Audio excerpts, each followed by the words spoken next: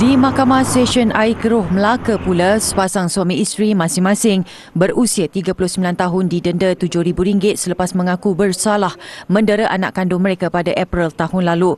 Mengikut dua pertuduhan, pasangan terbabit didapati membelasah anak perempuan mereka berusia 14 tahun dengan tali pinggang, batang penyapu dan alat pemukul lalat. Insiden mengakibatkan mangsa mengalami lebam dan luka di seluruh anggota badan. Kedua-dua tertuduh didakwa di bawah Seksyen 31-1 Akta Kanak-Kanak 2001. Sabit kesalahan boleh didenda RM50,000 atau penjara 20 tahun atau kedua-duanya sekali.